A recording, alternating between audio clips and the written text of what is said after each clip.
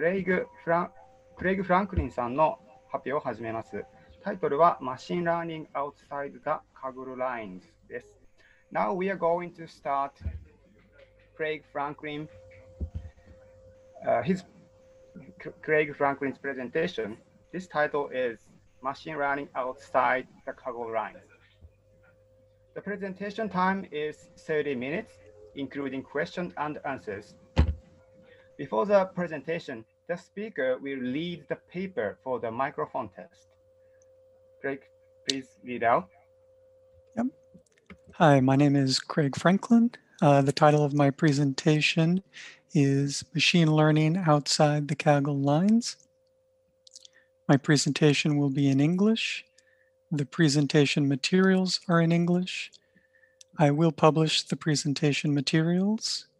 I agree to have my picture taken during the presentation, and I will comply with the PyCon JP Code of Conduct.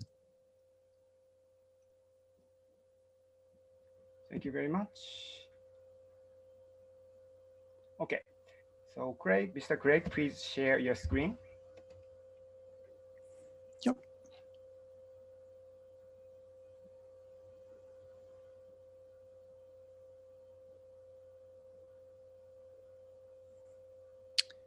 Okay, thank you very much. Please welcome Mr. Craig with proud. All right, thank you. So as I said, my name is Craig Franklin. I'm here to talk about machine learning outside the Kaggle lines. To start, a little bit about me. I'm a back-end developer at a site called Vino Mofo, where we sell wine in Australia, Singapore, and New Zealand. And importantly for this talk, I am a recent convert to Aussie Rules football fandom. And the reason for that being that the project that's the inspiration for this talk is a machine learning application that predicts the results of Australian rules football matches. If any of the topics I talk about here are of interest to you, you can look further. The code is available on GitHub, both for the project at Teprecius. You can check out my own code examples, also my site, or you can follow me on Twitter at English Craig. So to start, I just wanted to open with Kaggle is fine. I've actually learned a lot from their various resources. The community is great, and Kaggle is very good at what they do. So for those who don't know, they became really popular through running machine learning competitions. And the way they do this is they give everyone the same objective and the same data sets, and then they ask you to create the best possible machine learning models for those objectives using that data. It's really good for competitions. It creates a level playing field so that really you can just focus on creating the best model that you possibly can, competing against other people, other teams, and it is fun. But like one thing that it doesn't really teach you is just all of the kind of problems and challenges that come with doing your own side project out in the wild. When you're in charge of kind of getting all your own data and really solving your own problems, it's a very different experience and a very different project. So as I said, the project I'm going to be talking about was for predicting Australian rules football results. Now, the big question for those of you who aren't from Australia, like what is footy and what is footy tipping? So footy is kind of the term that Australians often use to refer to their version of football. It's a contact sport, kind of similar to American football or rugby, if you're familiar with those.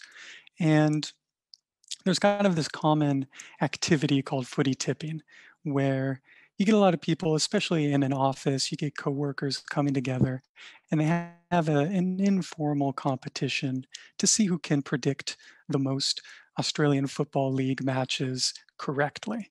So this league is often called the AFL. And at the end of the season, the coworker who predicts the most matches correctly wins the competition. And I'm originally from the United States, so this was kind of a new practice to me, and it was really interesting. And I thought it might be fun to participate, but since I really didn't know anything about Aussie rules football, I was like, I can do this in the nerdiest way possible by, instead of using knowledge of the sport, creating a machine learning model to make the predictions for me. And I thought it would just be really funny if I could use that knowledge to then win my office footy tipping competition. Now, while working on this, like I said, it's a very different experience from the projects you create from like books or for Kaggle competitions. So I made a lot of mistakes, but I did learn from them, and I'm hoping to impart some of that knowledge here in this talk. So one of the first things you really have to figure out is to clearly define your problem. What is it that you're trying to solve? What is your goal? So my goal was to win my office footy tipping competition, which meant picking the most winners of AFL matches. It seemed simple enough. It's kind of a simple accuracy problem.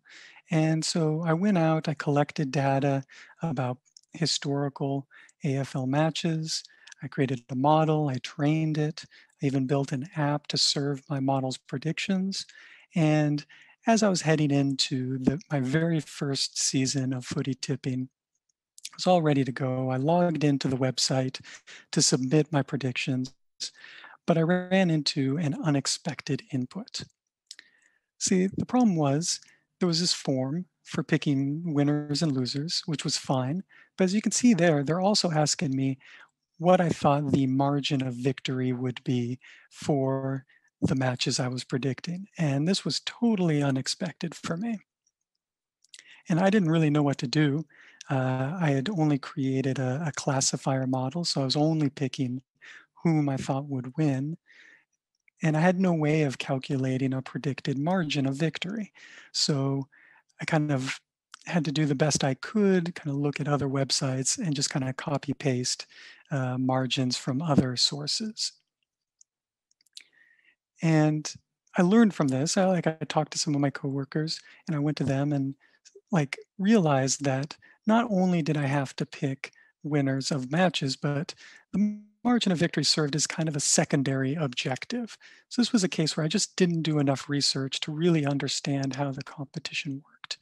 So in my second season, I came back. I used a regressor this time so I could predict margins, and I had no problem with submitting my predictions the second time around. Another important thing is kind of in terms of doing your background research is you really have to know the entire life stories of your data sources. In the case of Kaggle competitions, they provide all the data for you. You don't have to go looking for it. And what's more, they even have rules against using outside data sources. But when you're in charge of your own project, you not only have to find your data source, but you have to figure out a way to get that data into your model.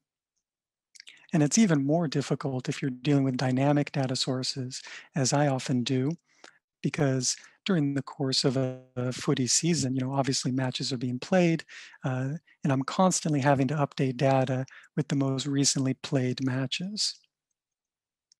So again, going into my first season of footy tipping, I was all ready to go, had my model ready, and I went to collect the data for that first round of matches. And unfortunately, something broke, I was missing some data. And when I looked into it a bit more, it turned out that one of my data sets was completely blank. And I just panicked because it was a really important data set for my model. And if I tried to do predictions without it, my predictions just wouldn't be nearly as good. So I had to kind of go back, quickly build a web scraper to collect the data from a different source, and finally was able to submit my predictions. And what this taught me was, as you can see here, I have a few different data sources that I'm working with, different websites, and they all have different schedules. See, I assumed that all the data would always be available with a few days advance warning before all the matches, but it turns out that's just not the case. As you can see here, some of them really only update with the latest data the day before a match even. So you really have to react quickly as the data changes. And this is really important because you really want to avoid trying to make predictions when your data is missing. This is often like one of those things that can pass through your data pipelines and into your models without you really noticing. Maybe it doesn't raise an error. And that means you won't even notice that your predictions are worse than they should be. So just as you kind of want to check your data, kind of visually examine it on occasion to make sure it all looks good, you also really want to examine your data sources to know how they work. And all of this kind of leads me into the importance of getting by with a little help from your friends. Collecting and cleaning all this data is a lot of work. You often have to build web scrapers or maybe try to collect data from some hidden undocumented APIs. And all of this is really difficult to maintain. When I started this project, I was arrogant enough to think that I was just so clever and original that obviously no one had ever thought to do footy tipping with machine learning models before. But it turns out that I was very wrong. There actually is a whole community of Australian sports fans and statisticians who kind of combine their love of data and statistics and sport. And they end up producing a lot of great material. There's blogs, there's online competitions that are specific for statistical models.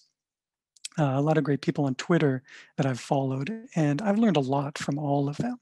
So, in kind of relying on the community a little bit, I've definitely greatly improved the quality of my models. One really important resource that I've come across in my later seasons of footy tipping is a package called Fitzroy. Now, this is an R package, so there's a bit of a challenge of incorporating that into my Python data pipeline and application, but it can really be worth it in the long term.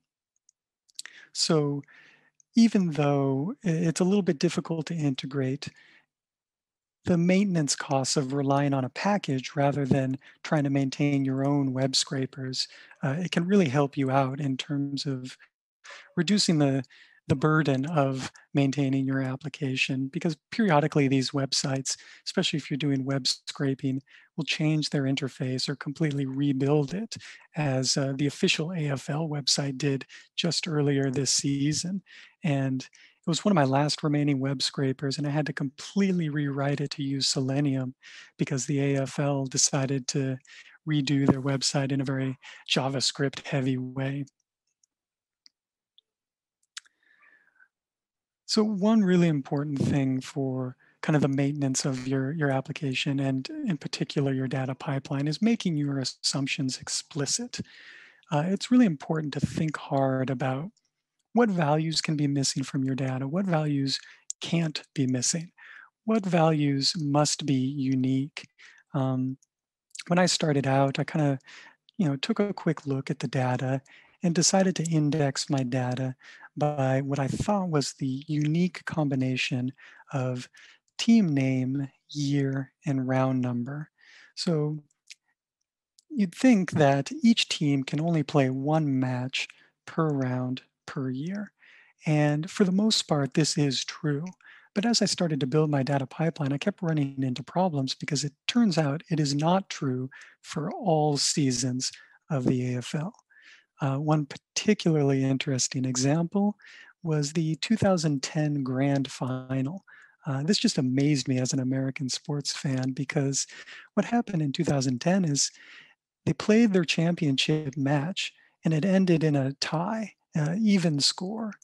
And because they had no rules for breaking that tie, they just decided to replay their championship match. Like, I just could not believe this. And unfortunately, that violated my assumption, because here you had the same two teams playing each other twice, but it's still technically the same year and the same round. So it's these little assumptions that you really have to be careful and really have to examine, because these sorts of data bugs really could be hiding anywhere in your pipeline. They're often silent. As I mentioned, like a lot of times, these sorts of things can get all the way through your data pipeline into your model, which generates predictions based on bad data. You can try to do some spot checks, kind of manually examine your data to try to catch them, but this is a very time consuming process. So what I found is really helpful for this is just raising errors in your code, making assertions that will stop your data pipeline if your data is somehow wrong.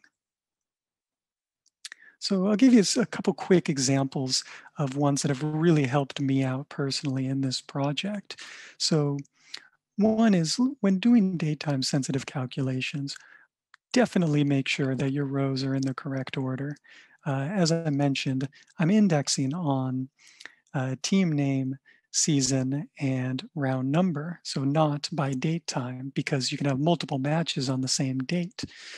Well, the problem is when I sort by index, that means my data rows are not in daytime order, which normally is fine. But whenever I try to do, say, calculations of cumulative mean, cumulative sum, or even worse, when I try to use time series models, my data is not in the correct order. I literally spent an entire weekend trying to understand why my time series model was only getting 50% accuracy when I was trying to train it. And I was like, surely this model can't be as bad as just a random coin flip. Well, it turned out that my data was sorted by index, not by date time. As soon as I sorted it by date time, it was completely fine. My accuracy was back up to about 70%. So I added this assertion before every time I try to use a time series model or calculate a cumulative value. Another issue that I often run into is, as I mentioned, I have multiple data sets that I'm trying to bring together. And in addition to just joining different data sets and the challenges that come with that, my data sets have very different lengths. As you can see here, I have batch data going all the way back to 1897. So that's the largest one I have. But there are also some others, like when I'm using player data, most of that only goes back to 1965, significantly shorter. And I also use a lot of betting data in my models, and that only goes back to 2010. So as you can see, like a whole 113 years of blank data. Now, there's various strategies for dealing with blank values. I kind of consider trying to impute values, use maybe a mean or a mode. But when I examined it, it just really didn't make a lot of sense for my data sets because, what would it mean to have, say, an average uh, betting odds like win probability? It just didn't quite make conceptual sense. And I didn't want to drop all this data because then I'd be dropping a lot of useful values as well.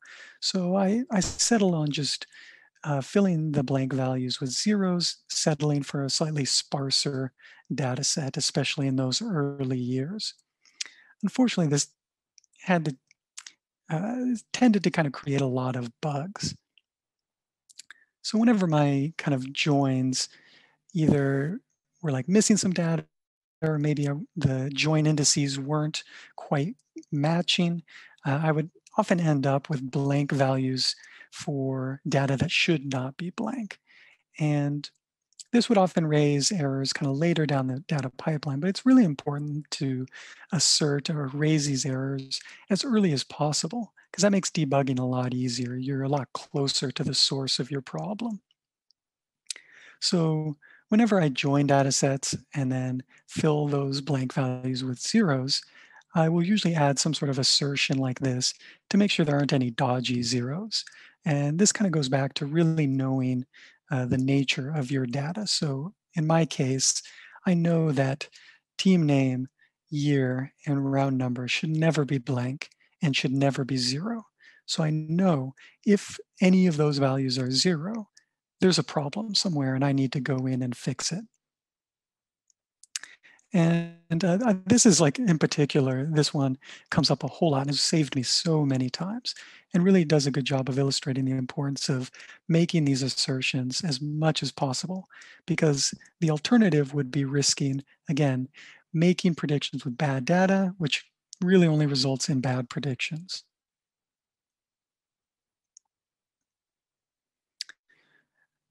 Another important thing is you really want to optimize for maintainability first and accuracy second. And this gets at a really important difference between Kaggle competitions and long-term side projects.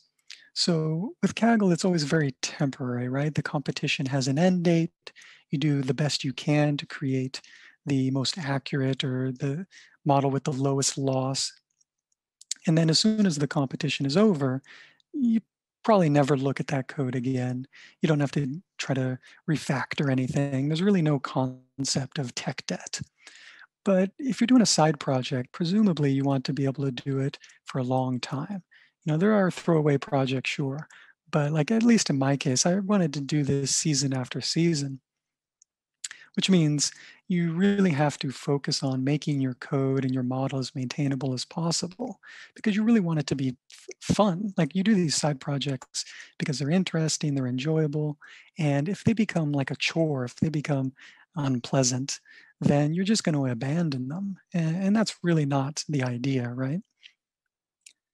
So with that in mind, you kind of really have to consider the cost and the benefit of additional complexity in both your model and your application. In Kaggle, it's all about performance. You know, any sort of additional complexity to maybe squeeze a little bit better performance out of your model is worth it because again, you don't have any long-term costs. But with a project, you really have to be careful about what sort of long-term maintenance is going to be required. Um, if increasing complexity really improves performance, then obviously it's worth it. But as we all know, you eventually get to a point of diminishing returns, and sometimes you have to increase complexity a lot to only improve performance by a little. And again, then you start making this a chore to work with, and this really should just be fun. In my case, my mistake was first season.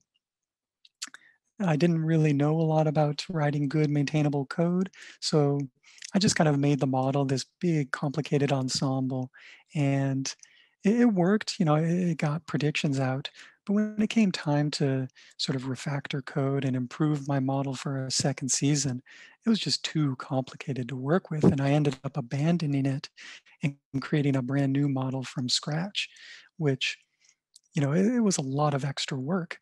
Thankfully, for my third season, I did a good enough job this time that I was able to reuse it and improve my existing model. So now we come to the joy of production.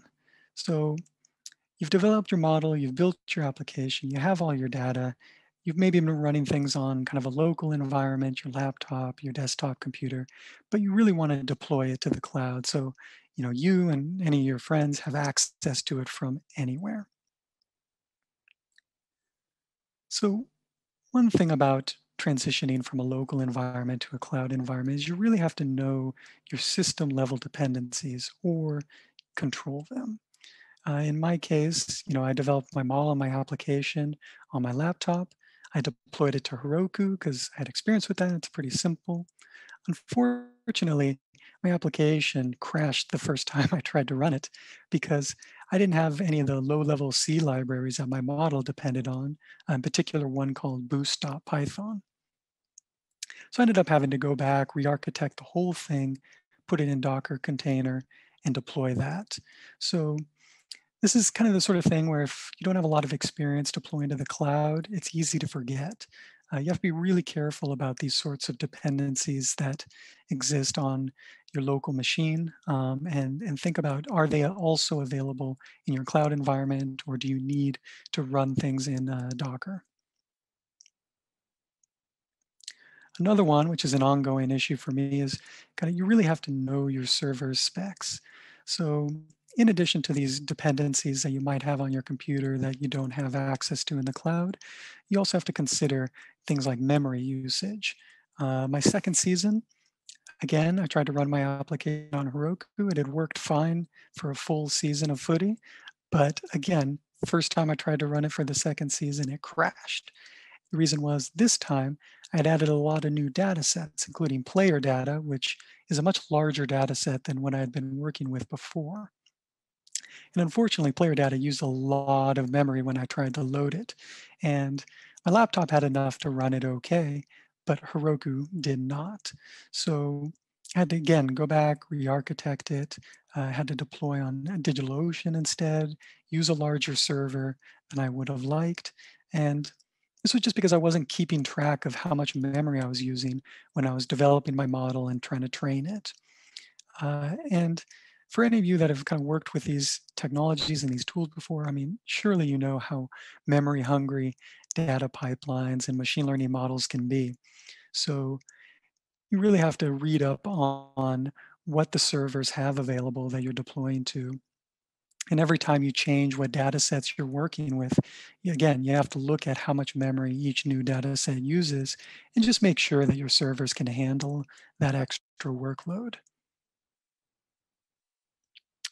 So after all of this, after all these mistakes, these improvements, uh, the question comes down to performance. Like how good was I at predicting the bounce of an oblong ball? And I'm happy to report 2018, my first season, my model, which I named Tipresius, actually won my office footy tipping competition, which felt great. Like it came down to the very final match and I was able to win by 1 point. And importantly for me personally, I was able to run equal with the odds makers. So like, betting websites put a lot of resources into trying to predict matches and try to be as accurate as possible. And to create a model that's basically as good as they are was kind of really important to me. So I thought after this kind of good start that, I'd keep improving the model and surely I'd just be winning competitions season after season and I would just be unbeatable. Fortunately, that's not always how life works. Um, even after all the improvements I made, after all the learning from my mistakes, second season, 2019 came around and I started off not doing so great and just never got better. As you can see here, I lost my top coworker by 5 whole points and also ran in behind the odds makers, which was really disappointing for me. And I think the big takeaway here is, again, like a big difference between a Kaggle competition trying to predict things in the real world is with Kaggle, they have their secret test data set. And you're always testing your performance against that, which means you have sort of this static, unchanging test that you're working against. So every improvement you make, it's always being compared to the same thing. Whereas in the real world, it's very chaotic. Like if you consider sport, like you think of the combination of the teams and their players, and even just each individual play in a match, there are so many variables that this is just a completely unique event in the history of the world that has never happened before and will never happen again. And just predicting that is just really, really hard. And sometimes you can improve your model, but at the end of the day, it's all about probability, right? And when you're dealing with such a chaotic world, sometimes your coworkers just gut feel is better at predicting matches than your carefully tuned machine learning model. Thank you for listening. Again, if you're interested in this and you kind of want to see more about it, I serve my predictions for my model at tipresius.net. You can check it out on GitHub, or I blog about it sometimes on my site, or you can follow me on Twitter.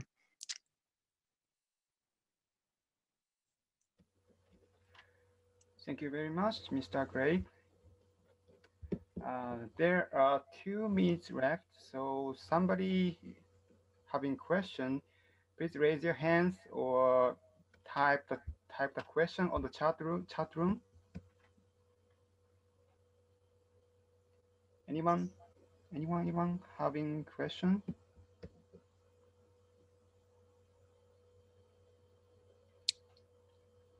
Well, I'll just, in practicing this, I kind of received some some questions about dealing with the data sets of different sizes. And some people were wondering about kind of changes in accuracy with the longer data sets that are sparse versus shorter data sets that are a bit more dense.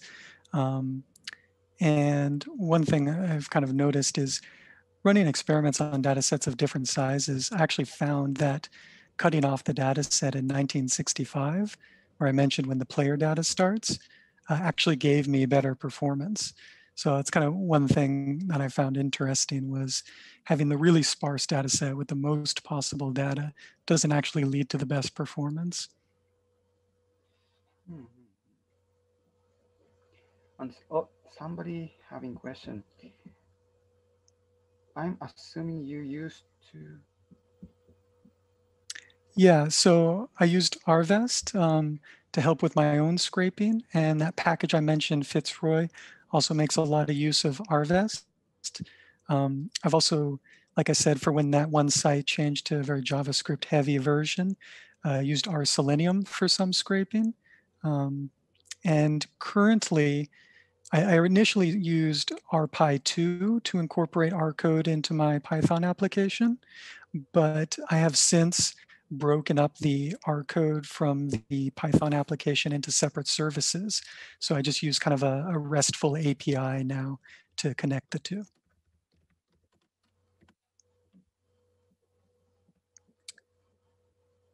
Yeah, no worries. I have used some Python scraping like Beautiful Soup.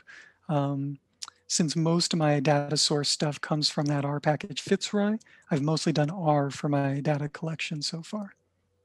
But yeah, like Python has really good tools for that as well. Like Scrapey is a good example.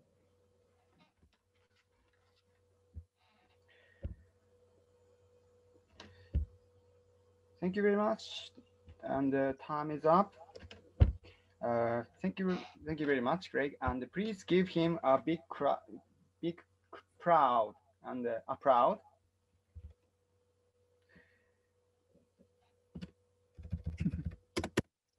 Yep. Thanks Yeah. all for listening. Thank you very much, Greg. And the session room 5 is over. So yeah, it's done. Thank you very much. All right. Bye all.